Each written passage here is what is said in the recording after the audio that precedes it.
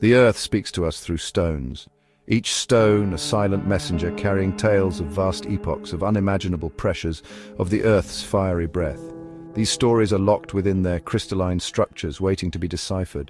Connardite and Tetranatrolite, two such minerals, whisper fascinating stories of volcanic landscapes and hydrothermal vents. Connardite, named after its discoverer, is a rare mineral found in volcanic environments. Imagine a landscape scarred by ancient eruptions where molten rock once flowed like rivers of fire. This is where you might find Connardite, a testament to the Earth's fiery past.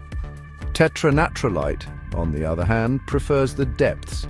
It forms in the hidden recesses of the Earth, near hydrothermal vents where superheated water, rich in minerals, surges from the ocean floor.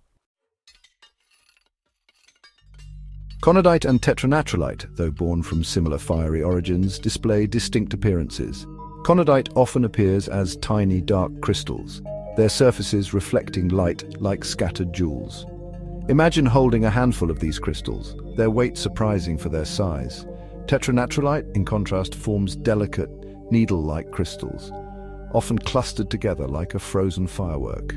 Their colors range from white to a pale yellow, their fragility a stark contrast to the robustness of Connardite. Connardite, composed of lead, copper, and sulfur, speaks of a complex chemical dance deep within the Earth.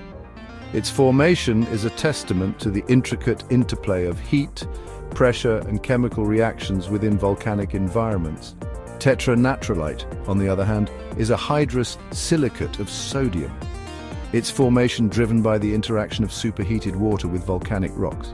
Its presence signals the existence of hydrothermal vents, those underwater chimneys where the Earth exhales its heat and chemical bounty.